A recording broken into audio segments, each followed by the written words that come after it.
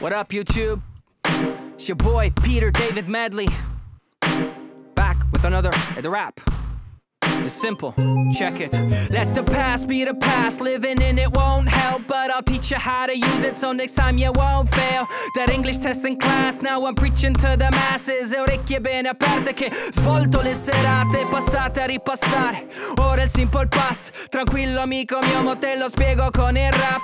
Simple, perché al positivo una parola sola, cosa che con quanto fiato in gola si sorvola. Ma use it when you know exactly when something happened. Like yesterday I studied all day long for the test.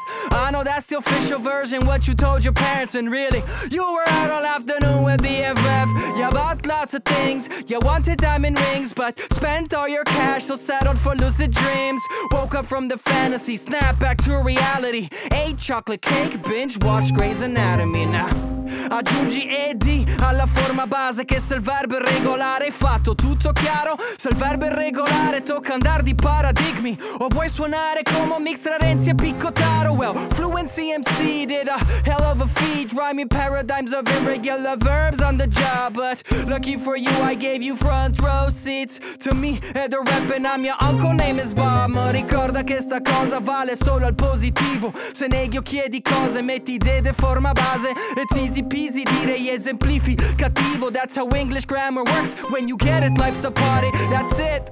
I made it quick for all the kids who have little time to study. What with Pokemon and Peppa Pig. Insunto usa sto tempo se il tempo è concluso, o è come bere latte sapendo che è scaduto.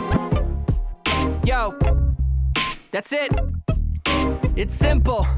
Did you like it? Did you subscribe?